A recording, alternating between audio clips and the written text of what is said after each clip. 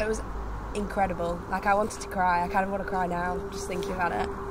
I can't even put into words so much about, like, intimacy and exposing, like, your experiences of holding hands with people and what that brings to it. You might look at you and think, you look really different to me. And then once you walk together, you are suddenly one. Like, you are actually part of the same thing suddenly. And you're not just two people, you're in it together somehow, which then makes you see the world from a different perspective.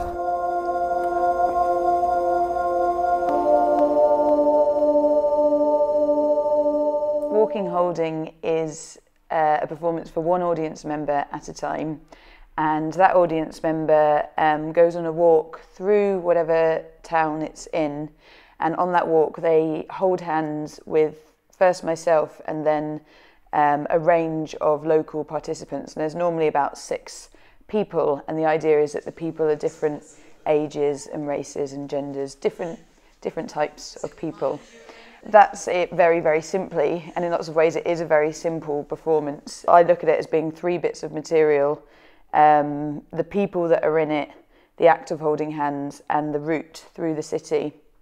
But I think that those very simple things can actually bring up a whole kind of realm of complex issues and ideas for different people. I thought it'd be interesting to walk holding hands with just a range of people. I found it fascinating. On one hand, how I felt I was being perceived differently and how it kind of changed my identity just by holding hands with this person. And also sharing that intimate connection with these people, I found to be, it made me realise how rare that is, to just kind of have that touch with someone that isn't like your lover or a family member, and to hear their experiences of being in the city and of being public. And I loved the experience of it, and I thought, could I make this experience into a performance?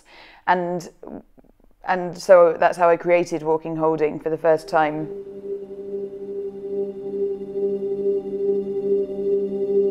It's a piece that works on 2 levels. It's partly about how you're being viewed in public, and it's also about that intimate connection with the person that you're walking with a stranger, and everything that can bring up.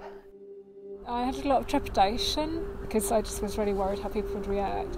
And then I think because we did get verbal reactions and pointing and staring, actually I'm over that. And I thought it might make me really angry, and I just found it kind of extraordinary and sad and funny and a mixture of things. Walking around with somebody hand in hand is quite intimate in that very short space of time, and I quite enjoyed that. Whereas normally I don't necessarily enjoy walking around hand in hand. I thought, well, if people do react badly, or negatively, not badly, but then this is their life, and I'm doing it for like 5 minutes. It's been interesting to talk about how the public eye automatically views hand-holding as something romantic or sexual, when really it isn't. It's just about sharing a moment of intimacy with another human being in your own community. I'm interested in placing people into situations where they have to make a choice or think about something or experience something.